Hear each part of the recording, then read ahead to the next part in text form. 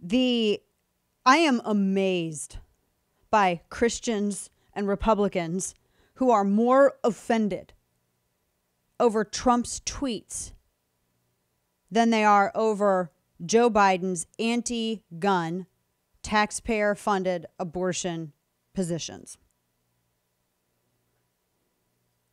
I'm done with these people. They're inconsistent. Some of them are super smart, but they're inconsistent. The Republican Party,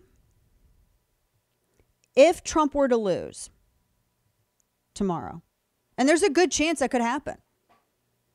I'm not going to mislead you, and I'm not going to give you a false sense of hope. That's not what I'm here to do. The Republicans, and from what I can tell from a lot of you out there, if Trump loses, there are going to be a lot of voters who blame the Republican Party for the party's own internal backbiting and undermining of the Trump administration. They're going to blame that as a cause.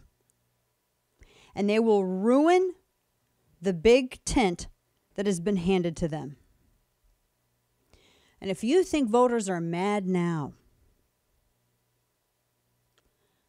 God help the Republican Party on Wednesday if they lose big, because the Tea Party will look like a toddler's game. I'm kind of done with a lot of the people in the party already. And I have been for a while. I have been a black sheep with the GOP for a very long time.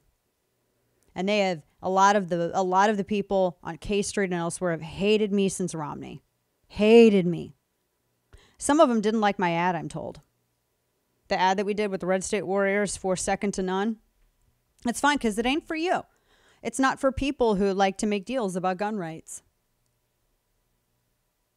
It's not.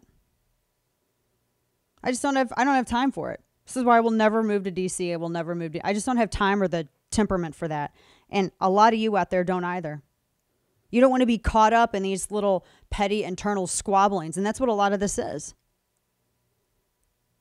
I mean, here you have, I'm going to tell you something else too, and I'll get into this more next hour.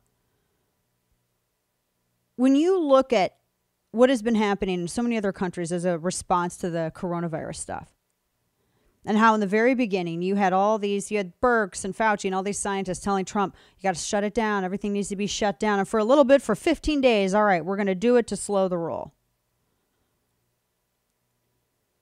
And then after that, Trump and others thought, you know what, you're moving the goalposts. We did 15 days to flatten the curve, and now you're talking about the elongated wave. What the hell do you think flattening the curve is? And I don't know do you think that Mitt Romney would have stood up to this kind of stuff? The badgering from the press and even other Republicans?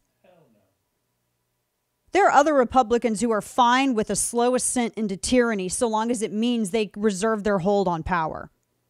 That's fact. Do you think that somebody like a Romney or some other milquetoast Republican would have stood up to this? No. You've seen leader after leader bend a knee to rage mobs and tyranny across the world. And Trump hasn't done that.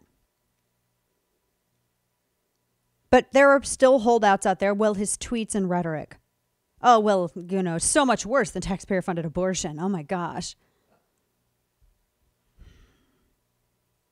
Yeah, I just don't know that I don't think anybody else would have stood up to that in that manner. I really don't think so.